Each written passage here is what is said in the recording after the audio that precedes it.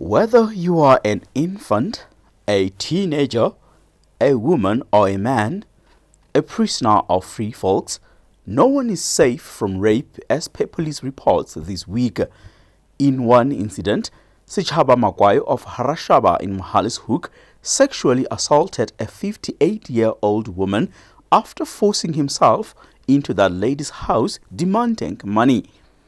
In another incident in Kachasnek, 2 inmates are facing rape charges after sexually assaulting another inmate whom they gave an orange prior to molesting him. Ha na kwene ka ba hora borobong e fitile ka metswe mashome a mararo ba belaelwa bana ba ile ba bitsa lehlasipa ba fitla ba lefa namong ya ba ha qeta ho eja ba mo batla dikobo ya ga hana ya ba mo khama ka dikobo ba mo hlekefetsa ka bobedi ba bona. Police say there's also another serial rapist from Botabute who resides in Kwalabata.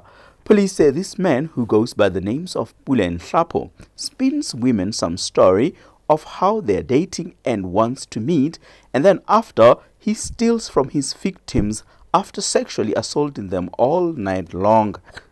Talo supa hore ka la pele Phupu selemong sona sena monna ena o ile a laetsa lehlasipa ba kopana ke mo a bileng a ya le lehlasipa a robaletsa ha lehlasipa le mo a ileng a mo hlekefetsa bosiu kaofela ya ba hoseng o mo utswetsa diphahlo fono e ka sitana le memory stick.